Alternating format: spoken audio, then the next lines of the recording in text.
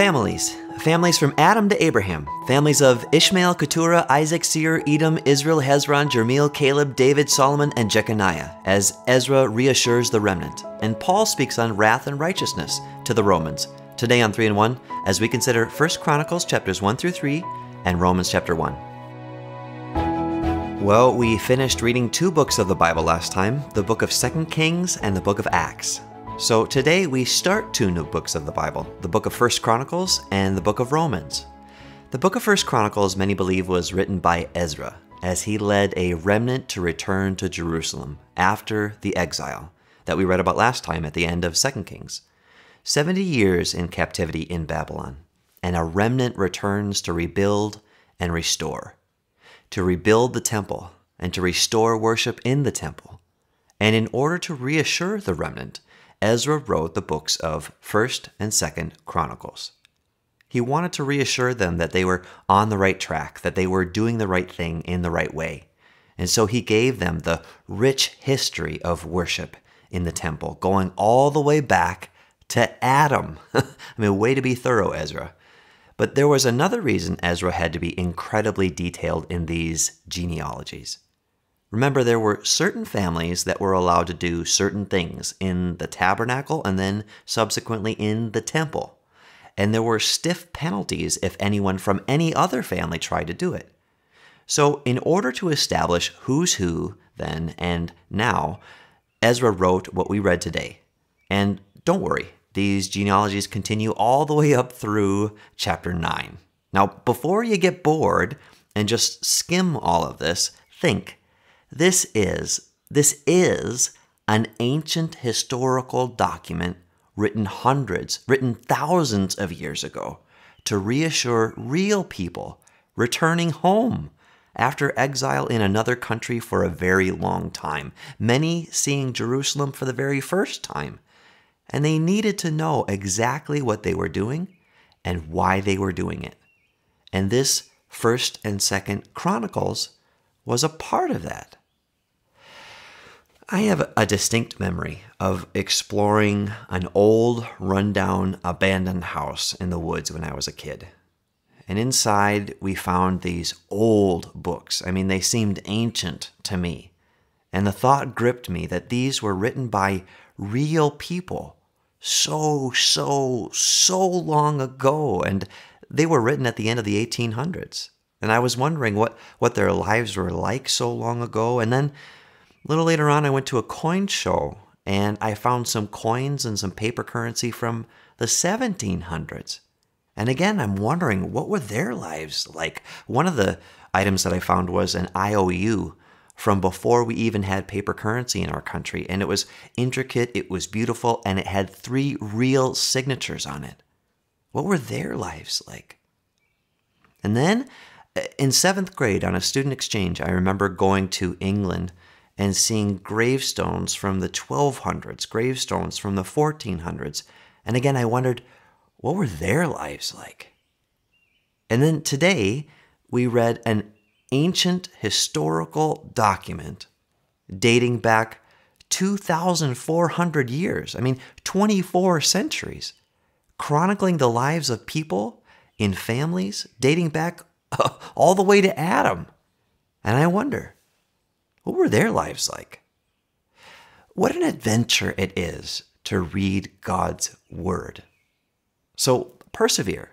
Resist the temptation to skim. There are details given in these first 9 chapters that will really help you to understand not only what we've read, but also what we're about to read. And I encourage you, as you read each name, think of those names like I did as a kid, looking at those signatures from the 1700s. These were real people from really long ago with real lives and real families and real adventures, all woven into the grand plan of redemption, just like you.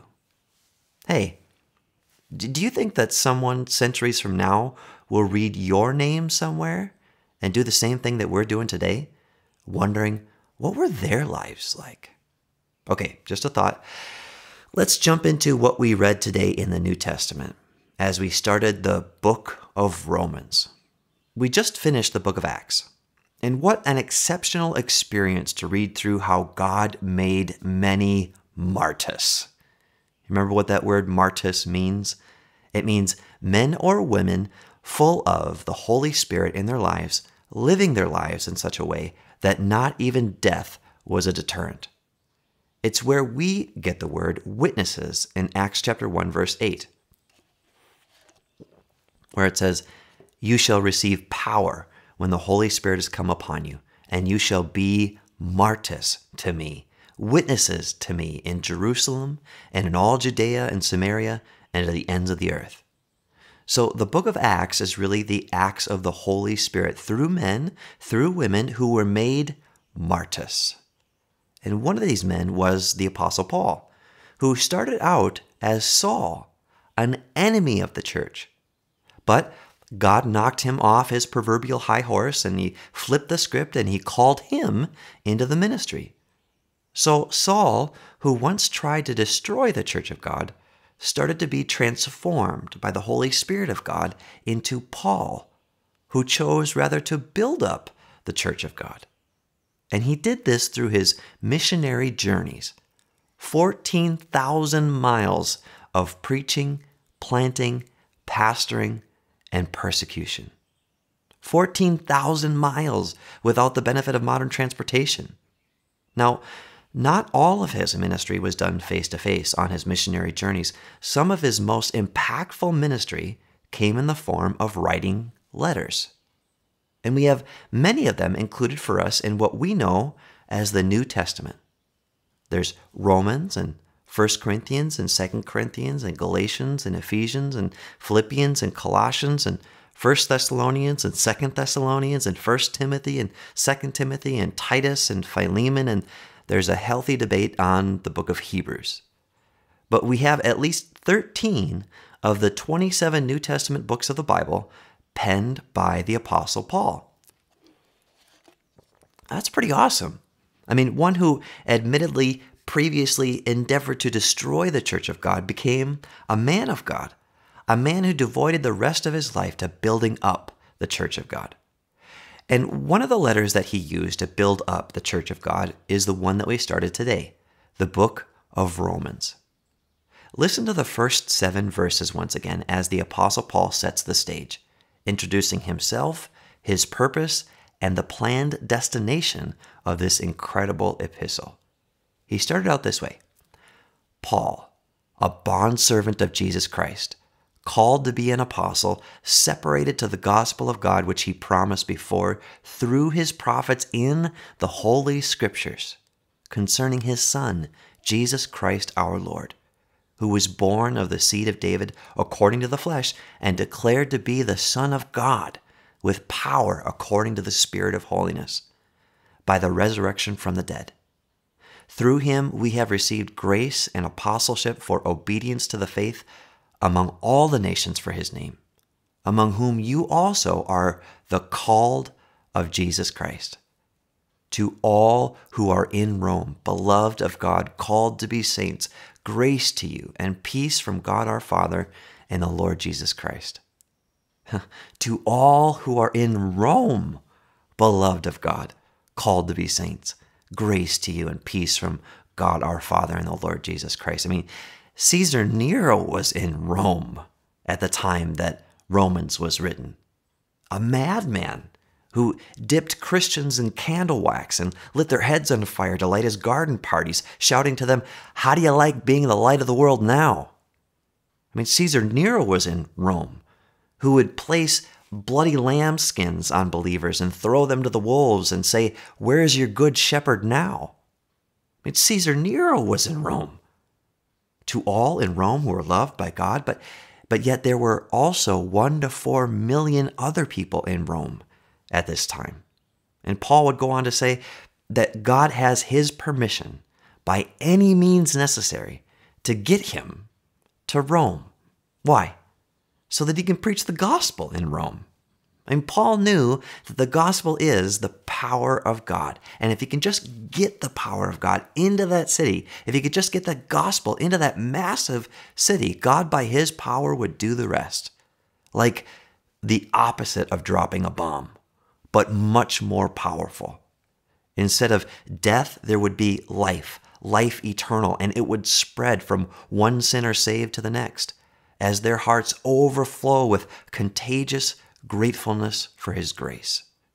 So, since Paul is no longer moved by the threat of persecution, since Paul has already said that all he wants to do with the remainder of his God-given life was to complete the task that God had given him, the task of testifying to the gospel of God's grace, he was ready to preach the gospel in Rome. So listen to verses 15 and 16 of Romans chapter 1. Paul said, "So as much as is in me, I am ready to preach the gospel to you who are in Rome also. For I am not ashamed of the gospel of Christ, for it is the power of God to salvation for everyone who believes, for the Jew first, and also for the Greek. For in it the righteousness of God is revealed, from faith to faith. As it is written, the just shall live by faith." The gospel of God's grace, in which a righteousness from God, of God, is revealed, a righteousness that is from faith to faith. And it is this gospel of God's grace, God's righteousness at Christ's expense, God's righteousness that is received by faith, that is described in detail, in power, in the book that is before us today, the book that we started today, the book of Romans. The book of Romans has been called the Magna Carta of the Christian faith. In it, Paul testifies in a very ordered yet powerful way the gospel of God's grace. God's righteousness received by grace through faith. God's righteousness at Christ's expense received by grace through faith. Now, one particular preacher, Dr. Martin Lloyd-Jones, spent 12 years in a weekly study working his way through the book of Romans. And we will be reading it through in 16 days. But that's what's so awesome and amazing about the gospel. You could understand it in 30 seconds and then continue to study it for 30 years without ever wringing out all of the richness. Now, wrath and righteousness is what we're going to read about in the book of Romans, written about with Holy Spirit-inspired order, intricacy, and power. Wrath and righteousness. How can sinful man be saved by a holy God? How can a holy God look at sinful man without consuming sin in that man and still remain holy? Wrath and righteousness. How can the two be reconciled without God compromising his character? Wrath and righteousness, written about in the incredible, God-given, Holy Spirit-inspired, Paul-penned book of Romans, that is all about Jesus, the Christ, in whom, on the cross, wrath and righteousness were reconciled.